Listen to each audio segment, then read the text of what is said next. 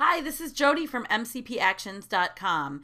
I'm here today to show you a fix when you get an error message in Photoshop CS6 and above about the object layer background is not currently available. The typical reason for this error is that you've already used the crop tool on your photo. When you use the crop tool in Photoshop CS6, it can be non-destructive. To have it be non-destructive to your photo, you'll uncheck. Make sure delete crop pixels up at the top is unchecked.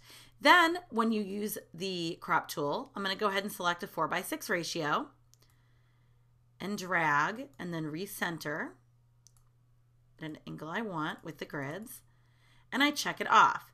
What's nice about this, you'll notice, is it's non-destructive. If I decide I wanted a little more space, I can drag outward, click the check mark, and actually the canvas is still there. In former versions of Photoshop, you would not have that option. Once you crop, you lost the pixels. You threw them in the trash can. With the new crop tool, when you have delete crop pixels unchecked, you actually don't do that. You retain it unless you flatten or save as a JPEG. Once it's saved or flattened, then you do lose that same ability. But while it's in a layered format, you will be able to have non-destructive cropping. The negative or downside to this is some actions will not work. If they call upon the background layer, you will need to do a quick fix or you will get an error message. The error that you will get, I'm going to go ahead and press play, is the object layer background is not currently available. The reason you'll get this, many actions do call upon the background layer. If they are to call upon the background layer, in your layers palette, you'll see background layer with the little lock is now called layer 0.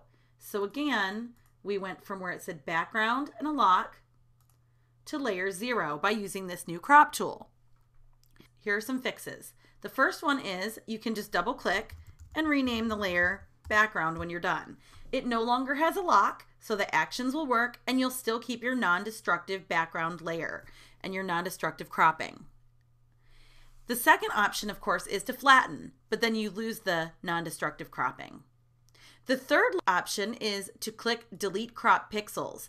When you crop with delete crop pixels checked, you will retain the word background. So if I start back from the beginning and I crop, it will stay the background layer. What you'll also notice though is if I expand outward that I did lose that and it now is adding just a plain white backdrop. Another option for you is to crop last. If you do cropping as your last step in your workflow, once you've run your actions, you will not run into this error. Additionally, we've also created a free action. The free action is called MCP Action Fixer for CS6. We have two actions in it. One is a basic flattening action, which again will make it so that it is destructive. The better of the two is going to be the MCP Action Fixer, and then it says : background. And all you're going to do is, once you've cropped with the delete crop pixels unchecked, you'll do that. And then if you're about to go use an action, all you'll do is you'll just click play. And it will turn it into that background layer without the lock. And then you can come in and run any action without getting that error.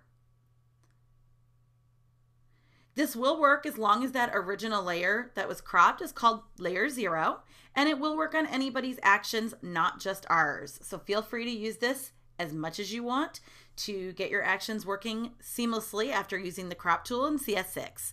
Thank you so much for watching. This is Jody at mcpactions.com. Come download the action on our blog at mcpactions.com/blog.